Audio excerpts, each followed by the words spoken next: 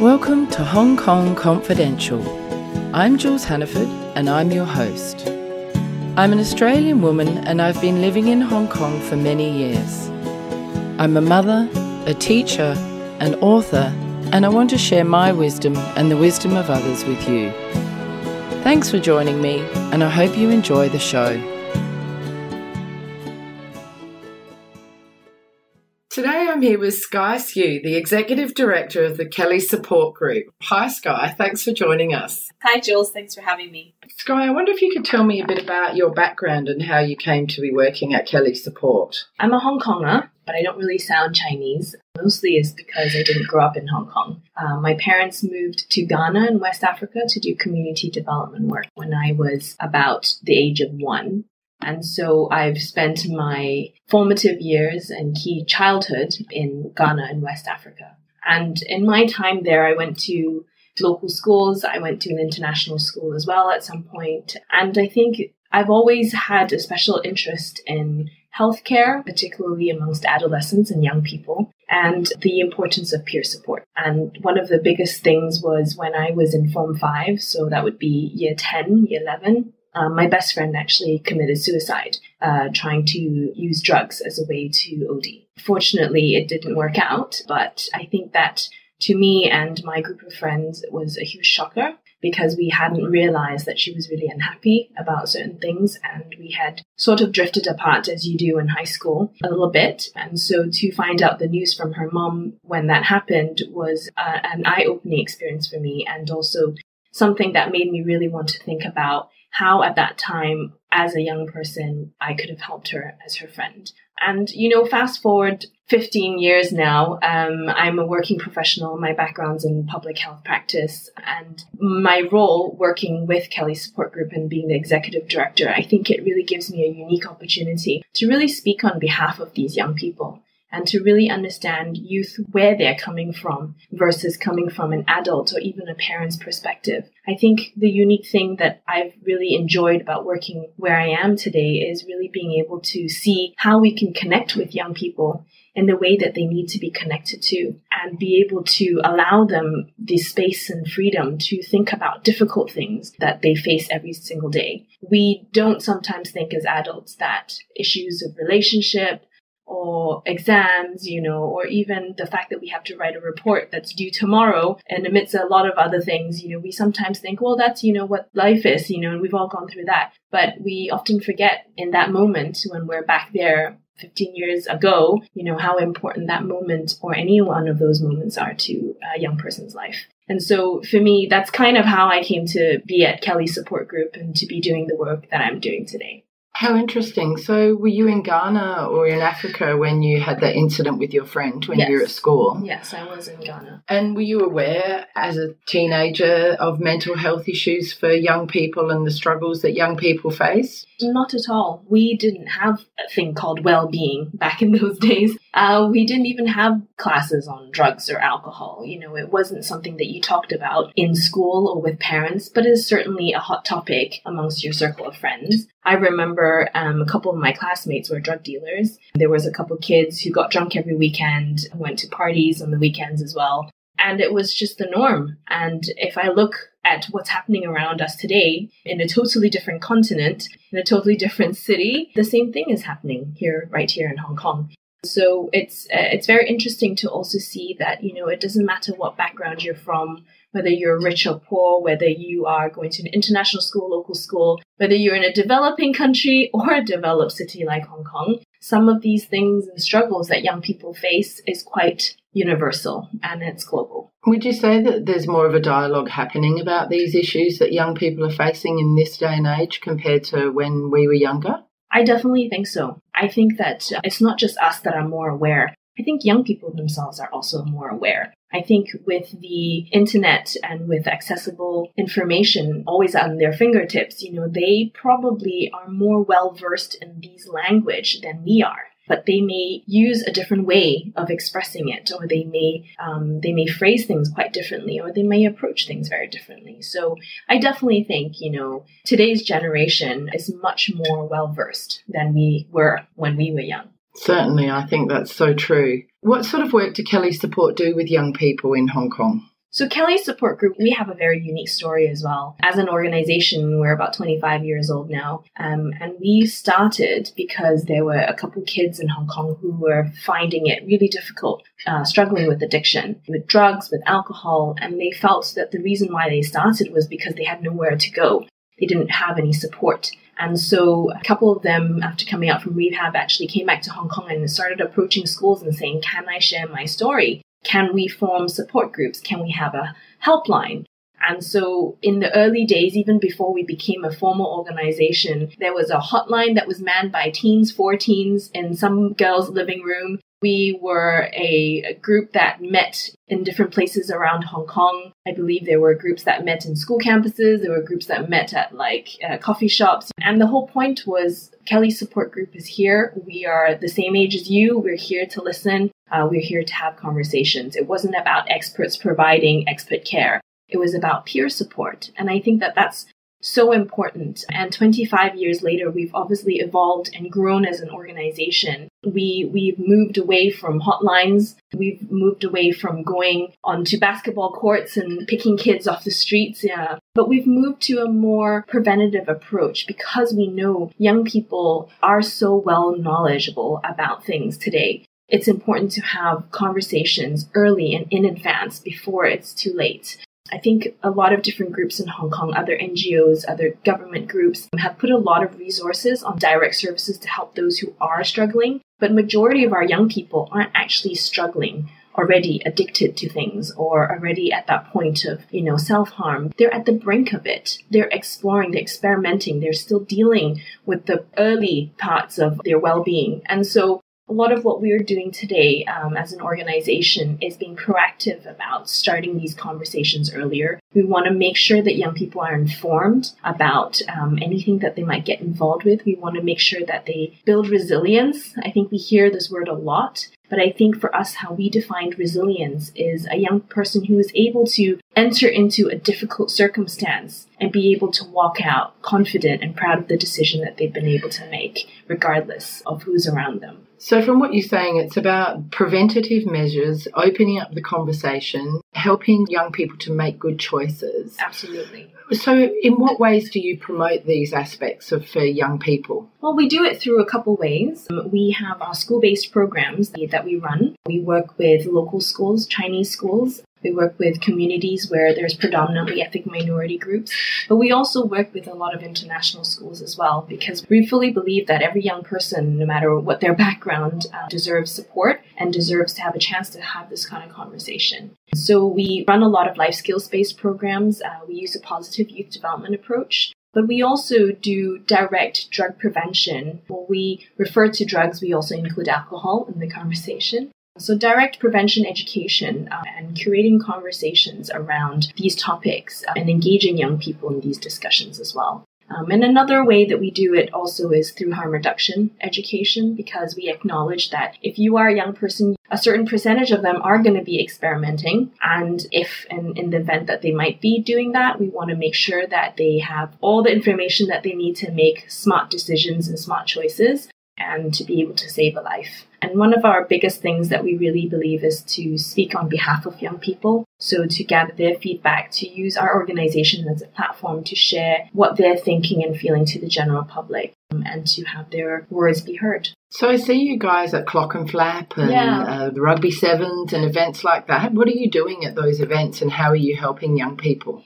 That's a classic example of our outreach work for harm reduction, because we are very proactive at seeking out opportunities where we will have large-scale events that are outdoors and places where we know young people will be at. Our approach is not to be a dampener on everyone's fun. It's to kind of be a gentle reminder of the kind of support that young people can give to each other, but also allow them to have fun in a safe way. We're also at other music festivals in Hong Kong, but the whole premise of it is to really provide a safe space for people who might want to take a break. And we provide water hydration reminders. We have safety packs, how to have fun safely, and just a chance for people to have a conversation and a quiet spot in the midst of, a large event like Clock and Flap or even at Sevens. And do you ever find yourself having to work with the ambulance services and sort of hand kids over that are in a difficult state and get them properly looked after? Absolutely. I mean, our team is all first aid trained, and we have volunteers that are highly qualified as well. We're quite picky about who supports us and volunteers with us at those kind of events. But absolutely, I think it's the best way to do it, to be collaborating with everybody who is running the events. And that goes from, the event organizers to anybody who is a medic on site, to even the security guys, just to kind of be an in-between voice for the young people and whatever organization and events that they're at. Is this something that has been growing and growing and it really sort of helps promote Kely support amongst other platforms like schools and families and actual, parents reaching out for help for their kids? Is that a way that you're sort of building your profile and becoming better known in Hong Kong? I think that if you grew up in Hong Kong in the early 90s, you probably have already heard about Kely Support Group, because we were a grassroots movement organization that started amongst the youth themselves. I reckon we are probably more well known in some of the schools that we first started our quote-unquote talks at, and they were mostly within the international school sector. But over the last 25 years, we've really grown in popularity also with the local community,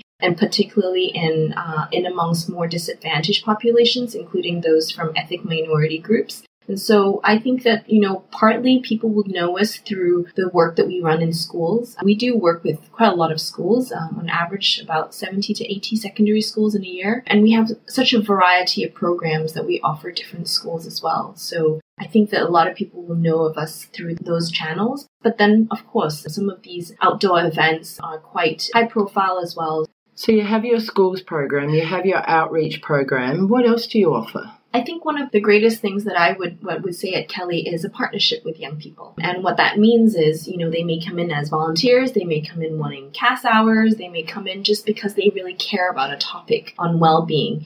And we invite young people actually to partner with us to work on issues that they really are passionate about, and to do something that is wider scale either on their school campuses or actually for Hong Kong. So I can give you an example. A couple of years ago, there was a group of students from an international school who were really keen on talking about mental well-being, and they worked with us for a year, and they came up with a series of projects throughout the entire academic year, from doing a school-wide talk to doing a carnival thing on campus, to doing product sales for fundraising, to raise awareness of certain topics regarding mental well-being. And they even designed cards, that had really cool messages on it as well. And so that's one way, that students have worked with us and partnered with us as well. Another aspect is we've had students who, particularly those from ethnic minority background, who really feel quite discriminated in Hong Kong as being a way where they feel like they're not as able to reach the potential. And so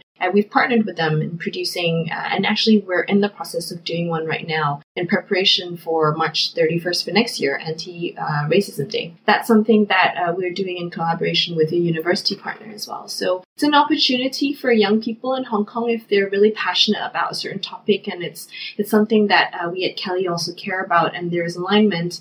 We're more than happy to work together with them to do something, make an impact in Hong Kong. And I believe that young people, that's how we started as an organization. So we want to encourage more young people to be giving in that sense and to be making an impact no matter where they are. So where is your base in Hong Kong if young people want to find you? Our base is a little bit far away, but nevertheless, we're very easy to find. Most easily found on Facebook or on our website, kely.org, or people can call us or email us. But really, our physical location is on Borat Road across from Island School. But we mostly would like to have our base on school campuses, different school campuses that we work on. So, because we recognize that it is quite fun to get a hold of us. But otherwise, social media is probably the best way to get in touch with us. And do your volunteers at Kely Support work with teachers as well? Our volunteers definitely work with teachers as well, but I think majority of our volunteers are actually under the age of 20, because we are mostly working with young people, and we invite young people to volunteer with us. So they are the larger population of those who volunteer with us. If your question is about whether or not teachers can volunteer with us, Yes, absolutely. We would love to have more teachers, actually. Do you have an age limit on your staff? No, I guess with volunteers, it doesn't really matter as long as you have a heart and you really want to do something. You want to do something either for your peers, for your school community, for Hong Kong as a wider city. We're really open to anybody. I think, some of the things that people have volunteered with us have been from campaigns, physical or social media ones, volunteer with data, because research is a really important component of something that we do as well, to understand trends, to understand what people are saying about different things.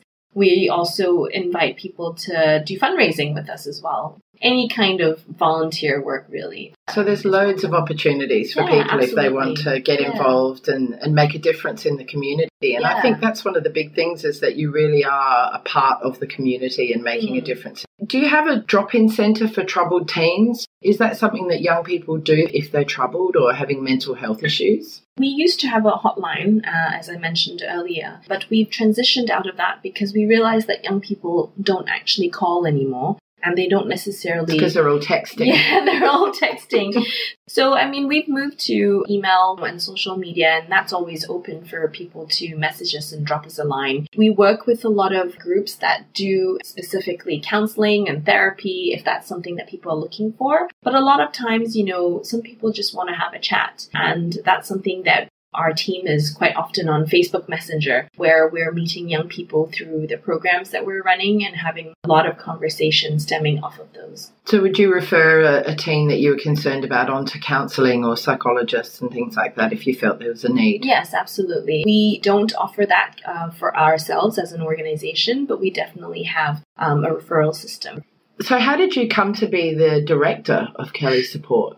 So I actually joined the organization 6 years ago as a youth worker, running programs, and there was a spot open shortly after I joined to manage the programs. And so that was something that was my forte, is program development and monitoring evaluation. So aside from a huge passion of working with young people, I did have a lot of the backgrounds to manage and develop programs as well. So I stepped into that role quite soon after joining the organization. And a couple of years ago, our executive director at that time moved back to where he was living before. And so there was an opportunity, and the board offered me a seat and said, would you like to try your hands at leading this organization? And although I felt quite inexperienced and quite young at the time, I thought, you know what, this is an organization that I love. If anybody were to ask me what I would do or what my dream job would be, I probably would say something very similar to Kely Support Group. It's been a dream job, I would say. Maybe job isn't the right word. I would say probably a life calling, to be able to work with young people in the way that we are, and to be able to connect with young people and to be able to speak on their behalf. I think it's such a privilege to be able to do that in any case, in any scenario as well. Yeah, I completely agree with you, and have an understanding as a teacher of what that's like to really make a difference and connect with young people and be there for them.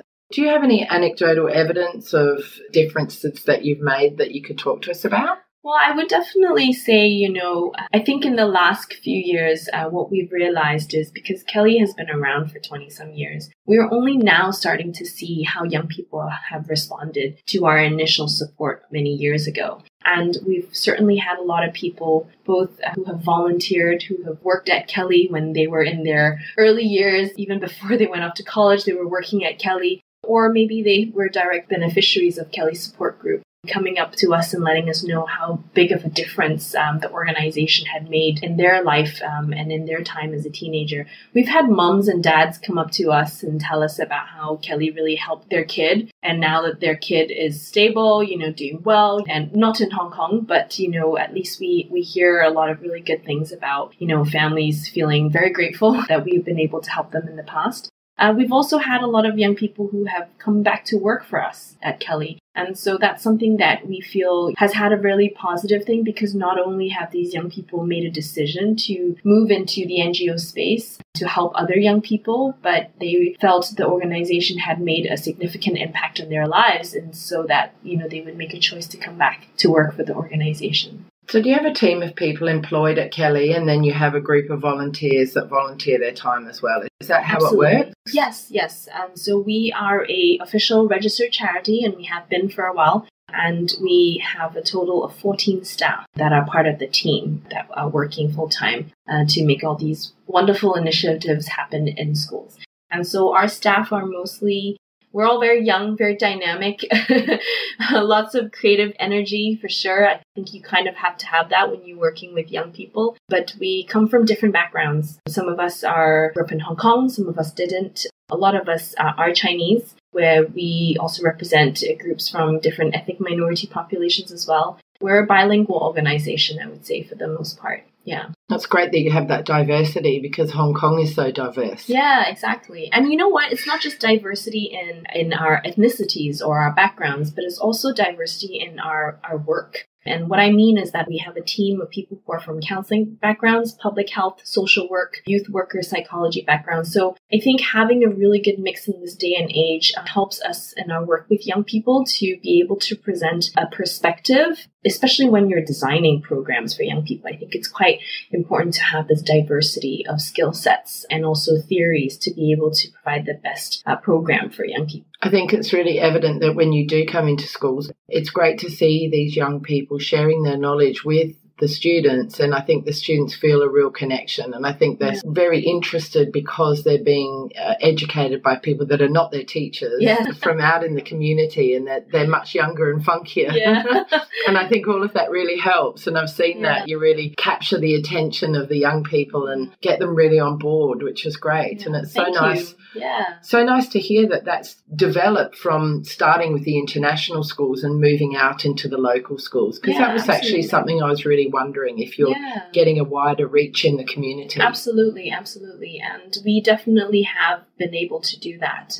When I look back at our history, I think the first couple years were mostly within the English-speaking community, but quite soon after that, we felt that there was a huge need for this type of prevention work amongst local schools as well. And so we have since, shortly after we started as an official organization, working with local schools as well. You mentioned earlier about creativity, activity and service, CAS. So if young people, students in the international school or local school environment wanted to come and work with you or volunteer for CAS, how can they go about that?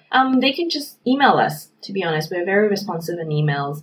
The best thing to do would be actually to have a project in mind. What sort of thing would they do? And can you give me an example of what you might mean by a project? A project could be anything from a topic that they'd like to discuss and have in mind how they would like to see that happen in their school. I think it's about deciding on a topic, deciding whether it's something that they want to do on social media, at their school campuses, a citywide thing. The nature of it, is it more awareness raising? Is it educational? Is it for fundraising purposes? And I think that all of these things are good questions to ask yourself to really culminate an idea of what a project could look like.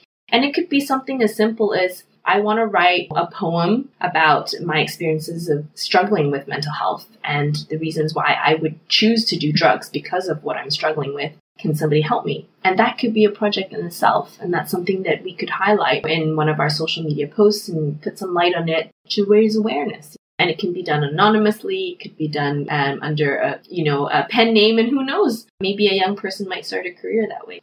I would say there's so many different possibilities. You're only limited by your imagination, aren't you? Exactly, yeah. We've had kids who come up to our office and said, I have no idea what I want to do, but I know that I want to do something related to the discussion about alcohol. What can I do? And you help them develop their ideas. Exactly. So our team will sit down with them and say, well, what's your timeline? Do you want to partner with Kely to do it? I mean, most of it is because we're an official organization. It's great to partner with a local organization and then be able to do things. And sometimes we're able to magnify the effect that the kids have designed.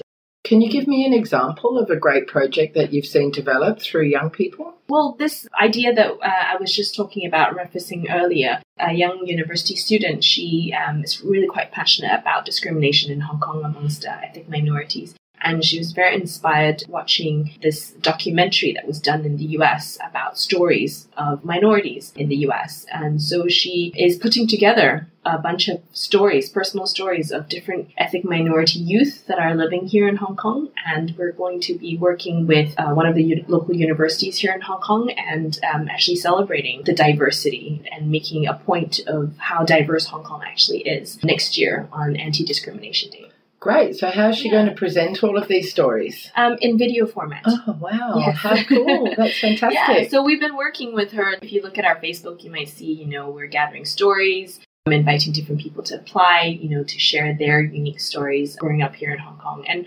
obviously, it's all youth-focused, so we want to make sure that our young people have that voice as well. So partnering with her has been really fun. You're listening to Hong Kong Confidential, a podcast where Hong Kong people share their wisdom and experiences with us. I'm Jules Hannaford, and Sky Sue is now going to talk to us about third culture kids. Do you have an opinion on third culture kids in Hong Kong and how it affects them? I definitely do, being a third culture kid myself. I definitely feel that having the identity crisis is always a good point to start. I think it's very difficult to grow up in another culture that's different from your parents' culture, then also being within particular school culture as well. I think that there's a lot of elements of how you are able to find who you are. And I think that compounds when you are in your teenage years because there is so much that you are already dealing with that to have an additional component of being a third culture kid is definitely something that can really affect how you see yourself and your value and your worth as well. Do you feel that some Hong Kong kids struggle with finding their own identity? I think all kids do. I think all young people do. It's an important part of development from becoming from a child to becoming a young person. I think that it's an important struggle to go through. It's not necessarily a negative or a positive thing, but I think that everyone needs to struggle through finding who they are and finding what they're most comfortable at. But the key thing here is to be able to be in a safe enough environment that they can explore that, and to be in a nurturing environment that they can explore that as well, and to be in a supportive environment so that they can be nurtured in that as well. So I think that for anyone who is working with third culture kids, the most important thing is to have some sort of stability and a lot of openness and non-judgmentalness to allow them to explore and to learn.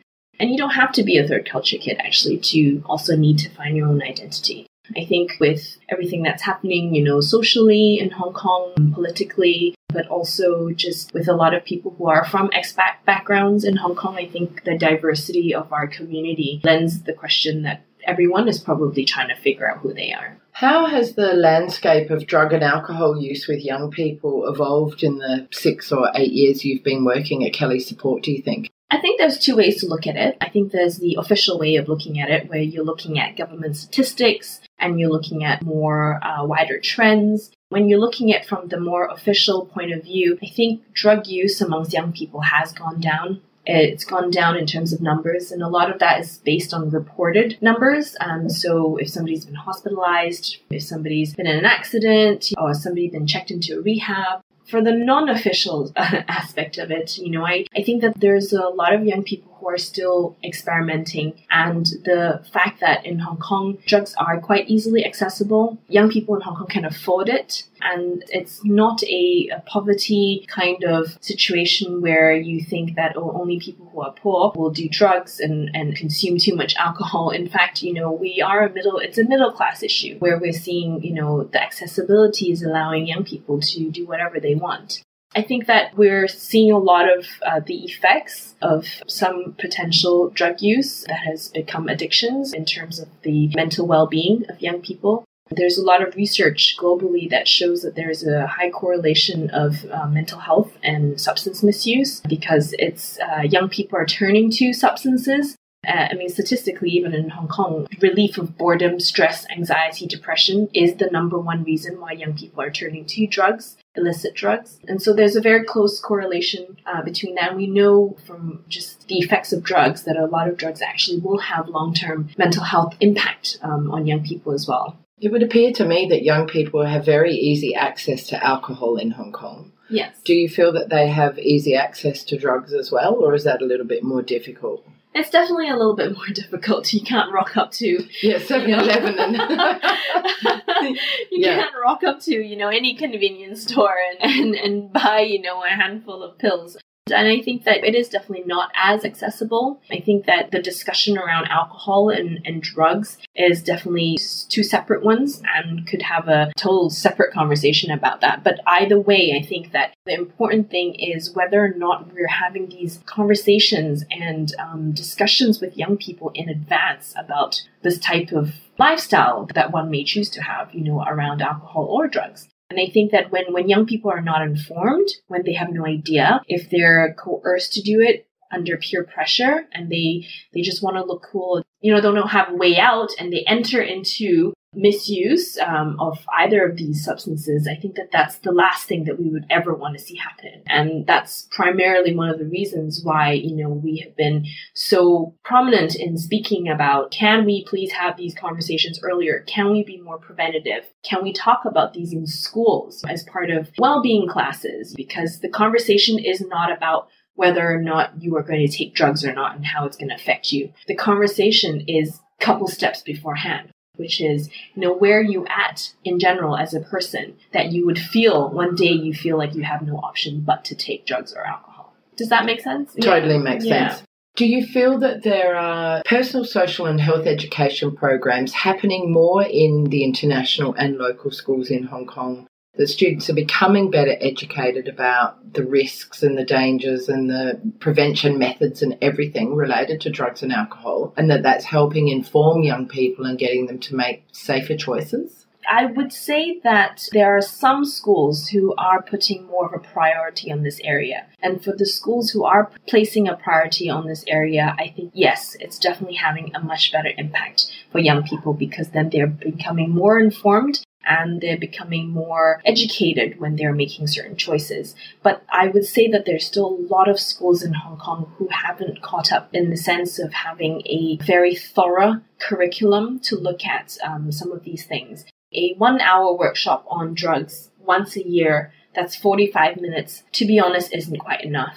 And our research shows us that it's the minimum that you must do, and we're very happy to continue doing it. But when you have conversations like this, it's important to then also get students to be involved in a personal project, relating to that subject matter, or to have posters in your school that pertain to that subject matter that is designed by your students, or to have a whole week that talks about healthy lifestyles, so it's a combination of those things. And so I think that we're slowly moving towards that area. I think a lot of schools are at least doing the first part, which is having one session on something. So it would be either about mindfulness or well-being or drugs or alcohol. But it's difficult, because I understand that we're about academics in Hong Kong, aren't we? But I would argue that being mentally and psychosocially developed, as a young person in Hong Kong is even more beneficial for your future academic abilities and your ability to perform well in school. I think that's really a philosophy of many of the schools. They're beginning to understand that if they have happy, healthy, well-adjusted young people who are motivated and positive, then they're going to do much better in their studies. Yeah, absolutely. So it works both ways, doesn't it? We were talking about, this is a little bit more technical here, but,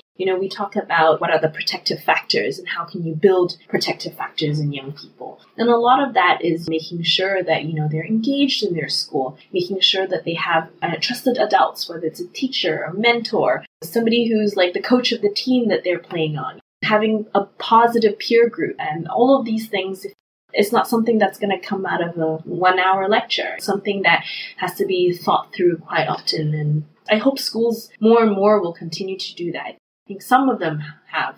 There has to be a culture of support and understanding and acceptance, and young people need to be able to come forward and talk about their fears and talk about their struggles and talk about the things that are troubling them. And I think that's what we're trying to encourage, and you're certainly trying to encourage with Kely. And it's a great way to promote well-being and promote mindfulness and promote positivity for young people. So it's very, very important, isn't it? Yeah, absolutely. I mean, I think that young people, in fact, I think that as a key leadership lesson for any young person, I think that they need to understand that they have much a positive sway, a positive influence on their peers as they would a negative one. And to have that understanding that sometimes that they're in the best situation to help each other. Sometimes their conversations over WhatsApp, Facebook Messenger, even on Snapchat comments can make such a huge difference in another person's life. Whereas, that impact might be more than a 1-hour counseling session with a teacher. You never know. But I think that we have to encourage young people to know that they can actually be of such a positive influence on their peers. Do you have a sense of whether cyberbullying is on the increase or the decrease, whether people are becoming more negatively affected by social media recently? I think the trend has always been there, that more and more people are feeling the negative effects of social media from various fronts. I think that, recently there was a study done by the Hong Kong Federation of Youth Group about cyberbullying and bullying in general, and the numbers were more on the rise as well. But I think that that's something that we have to be very proactive as well of having these conversations. If we are unable to provide young people with the right kind of positive development factors, then it's very easy that this is just another way that they're trying to express themselves or another way that they are acting. We mentioned that you accept volunteers. What sort of qualities do you look for in your volunteers, and do they need any qualifications or training? I think it depends on the type of volunteer work that you'd like to be a part of. For the most part, we don't have any prerequisites. I think just the willingness to come and do whatever it is that you would like to help us with, unless you are very specific in having an idea of how you would like to help the organization. So I think what I would say to anybody who is thinking about volunteering is, have in mind what kind of thing that you'd like to do. And it doesn't have to be just about Kely. Research about the cause that you're passionate about, and then look into how you can help an organization, what they're existing doing, whether or not you can actually add to that, or if you can help them in other ways. I recently had a conversation with a young person who is entering university, and she was thinking, I just want to help out. And I said to her, well, how do you want to help out? She says, I don't really know how to help out. And we walked through this whole process of, well, what are you interested in? Are there organizations that are doing what you're interested in? And she actually ended up telling us that she was really interested in statistical analysis of trends. And so we had her come in to help us look at our evaluations of programs that we did for the last year. And she was able to help us, put together nice charts. And that was very helpful. Is it something glam like setting up a hotline? No, not exactly. But it used her strengths, and it was in alignment with her interests. And it was something that she was able to walk away from a 2-week volunteer project thinking, I was able to do something really cool. And make a difference. And make a difference, Awesome. And it made a huge difference for our team. So if our listeners want to donate to Kely support, how can they go about this? They can donate to us online on our website, kely.org. We have a button that says donate, so they can go there quite easily and be able to let us know. Monthly donations would be very welcome, even if it's, $50 a month. It all adds up, It all adds up. It really does. And so we always welcome that. It's one less coffee a month. And another way that people can donate if they would like is if people are having their own different events, like a birthday party and friends, rather than a present, they can donate the money to Kely Support Group. Well, that's a really nice idea. Yeah, that's something that people often don't think about, but it's a great thing to do, isn't absolutely. It? 2 summers ago, we had a young guy who went and climbed up a mountain in Nepal. And oh, good for him. Yeah.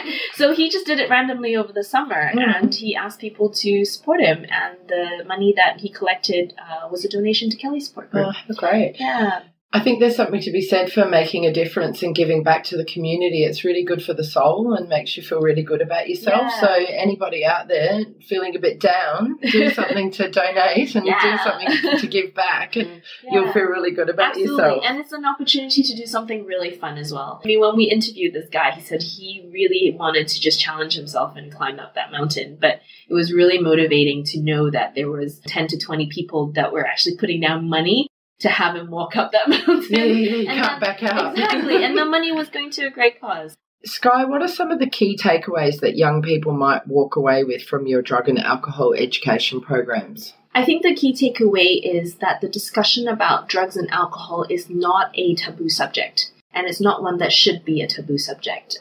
It's one that should be had, that is honest, that questions are always welcomed, and that, they shouldn't be fearful of bringing up the subject matter with others. We hope that, young people will walk away feeling like it was a very safe environment to explore the discussions around drugs and alcohol, and to walk away feeling empowered that they can make a really positive choice for themselves.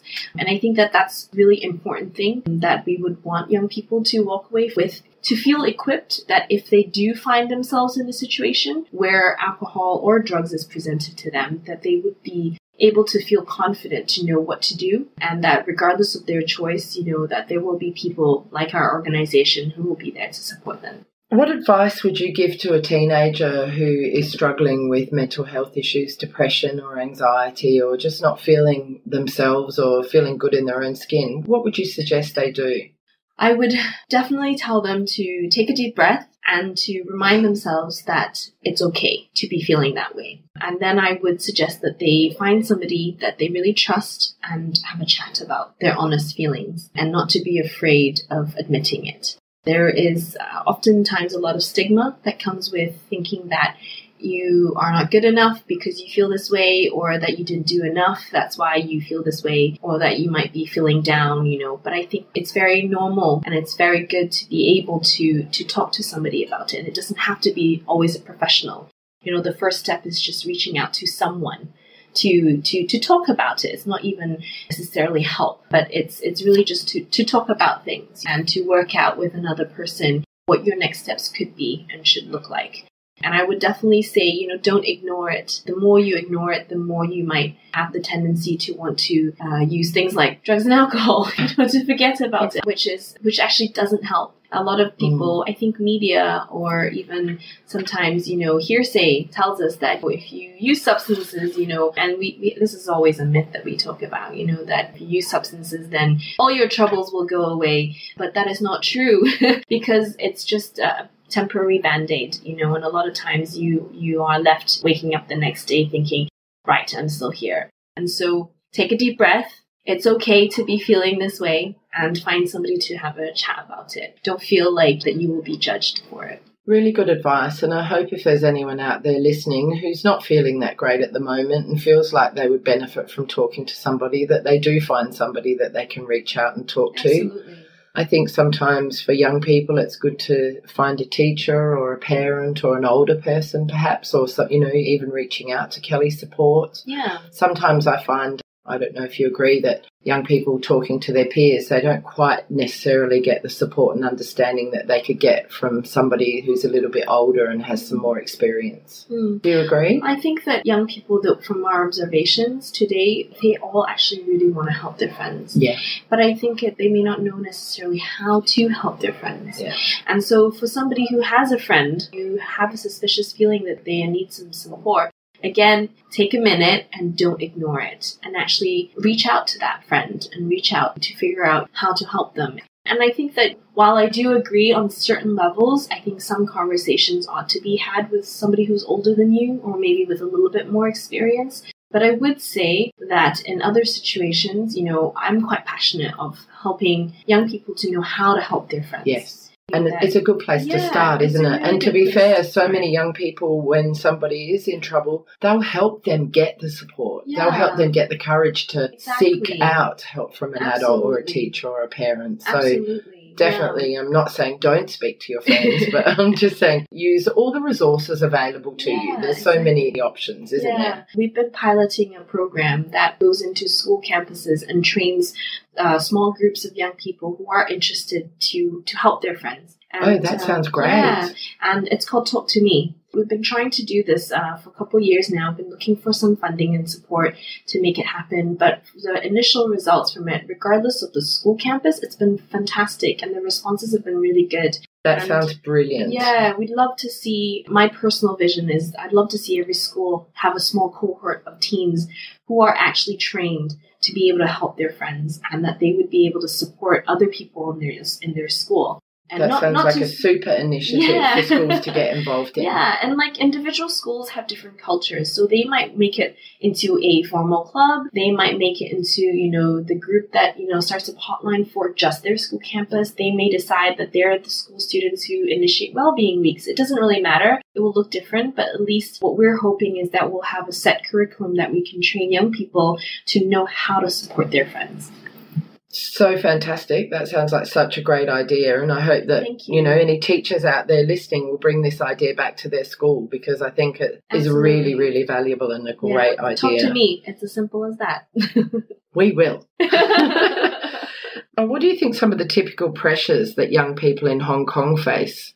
I think the key one that everyone talks about is dealing with stress, dealing with how to deal with school. But I think it's compounded also with just the struggles of growing up as a teen. It's relationships. We see a lot of relationship with peers as well as relationship with family as being a key point of that triggers young people in terms of how they're doing. And I think the third one would be actually, particularly for those who are from different backgrounds, sort of stigmatization or discrimination against them, whether they're a special education needs young person or if they're from a different, minority group here living in Hong Kong. I think that those are all different things that we are seeing for young people that are typical stressors. So, Sky, thank you so much for coming in to talk to me today. It's been so informative, and I really do hope that some of our listeners out there, whether they be young people or teachers or parents, will really find this invaluable and reach out for advice or support utilise your organisation. Thank you so much. So that brings us to the end of another Hong Kong Confidential podcast. I'm Jules Hannaford. Thanks for joining me, and I hope you'll be with me again next week. If you enjoyed today's podcast, please can you go to iTunes to rate and review it. I would really appreciate your feedback. You can email me at jules@hongkongconfidential.net, and you can find me on Facebook and Instagram at Hong Kong Confidential. If you'd like to hit me up on Twitter, it's at Jules Hannaford. I would love to hear from you.